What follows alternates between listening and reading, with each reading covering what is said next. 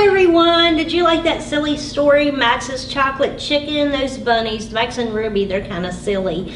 Okay, today's craft is we're gonna make these really cool bunny hats that we have here.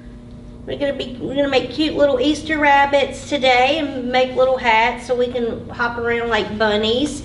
This was so fun to do. We've got different color. We got a gray rabbit, we've got a brown rabbit, we have where you can color whatever rabbit you want. Make sure to stop by the library to if you're watching, so you can get your craft and take it home and follow along with me today.